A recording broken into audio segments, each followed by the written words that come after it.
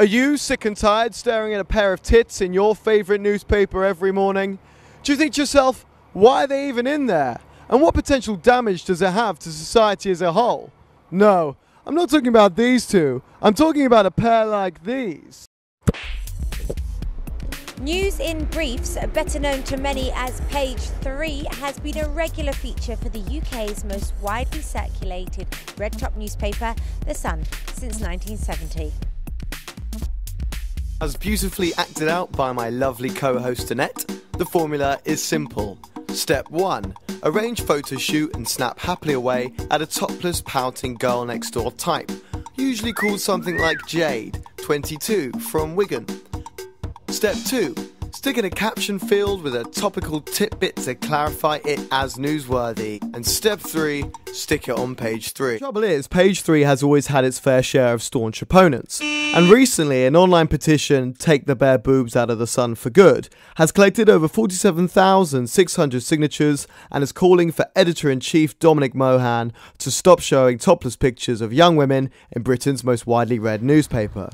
The petition supporters' perspective is that Page 3 encourages a culture of chauvinism which objectifies women as mere sexual playthings. Yeah, it seems actions speak louder than words from the Sun's perspective as they continue to roll out the column. In their eyes, if you don't like it, then simply don't buy it.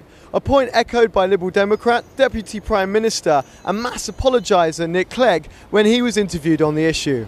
What we need is a perspective, a consensus from others. Is Page 3 nothing more than a successful bit of cheeky fun?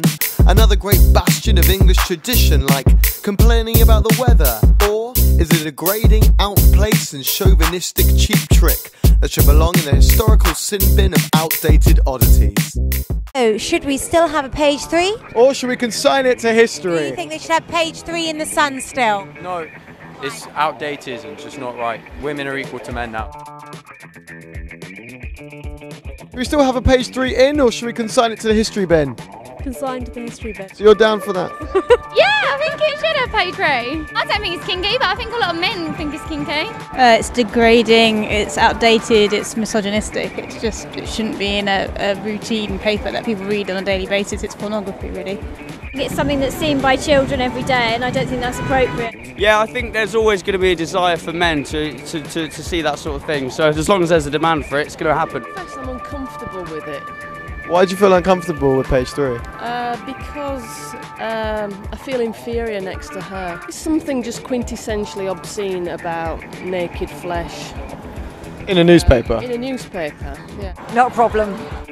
Answer my question. Someone must have a perspective. Out.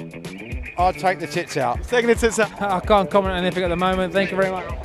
No opinion. Obviously, loves a good old whoop whoop at lunchtime. I don't think it's a particularly healthy way to look at women, but that said, it's not hurting anyone if that's what people want. Certainly it's not something I'd choose to read. It should be consigned to the history bin, I think. And so, from the public we interviewed, the perspective was that although they understand there clearly is a demand for Page 3, they felt it was outdated and out of place to be in a newspaper. So, unfortunately for some, it's the history bin for Page 3. So, what's your perspective? Is it Page 3 in or consigned to the history bin?